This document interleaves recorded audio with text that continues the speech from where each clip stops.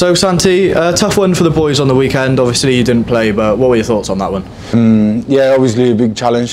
Some of the young guys also in there. I think coming against a team like Leicester, full of internationals, well drilled. I thought the boys did a really good job, regardless of the score. Really good passages of play. Defence was decent as well, and obviously the score doesn't really reflect the game. But I think some of them boys will be proud of themselves for what they've done. As I say, regardless of the score, I think they put the batch first and the team first, and they done themselves proud. Yeah. And obviously two players in your position, two hookers, Henry Walker and Seb Blake. How did you think they showed up in that position? I thought they done well. Obviously Henry was unlucky to get that head knock, but I think both of them are doing really well. They've been working really hard, and when I've been in that position, and when you're waiting for an opportunity, you want to make the most out of it. And I think they both done really well, and they can be happy with what they've done. Are you enjoying sort of being able to give them some tips and helping them grow? Yeah, I do. I am a bit older now, and I do get along well with the young guys, and there's not a lot of tips it's just more of a hand if they need or if they ask you something. But I enjoy more the off the field stuff with them and having a laugh here and there, rather than just being there passing on knowledge or experience. And obviously with Jack's injury and George McGuigan's come in, so there's a lot of good hookers at the club now. And do you enjoy that competition? Yeah, definitely.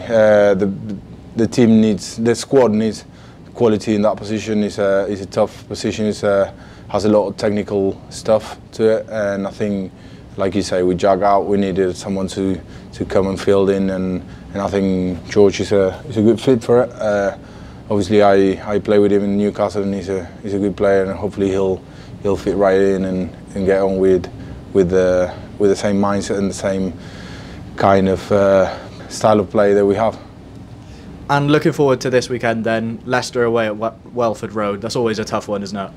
Yeah, definitely. Obviously they're a really good team. Going down to Welford Road, we've not won there in many years, and I think if we want to fight for that top 4 spot that we just missed out last season, this one is a big challenge for us, and I think we need to go there and set the tone from the start and try to get a result. It'll be massively important towards the second half of the season.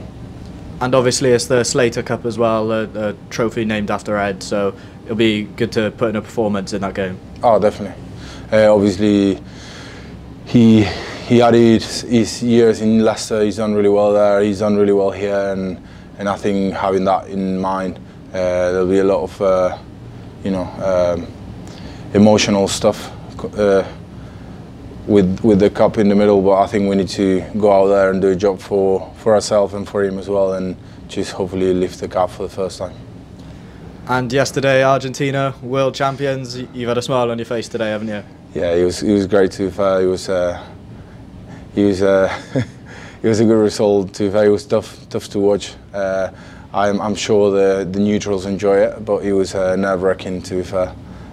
Going down to a wire, penalty shootout again, but obviously we come on the right side, and happy for everyone at home and for us as well.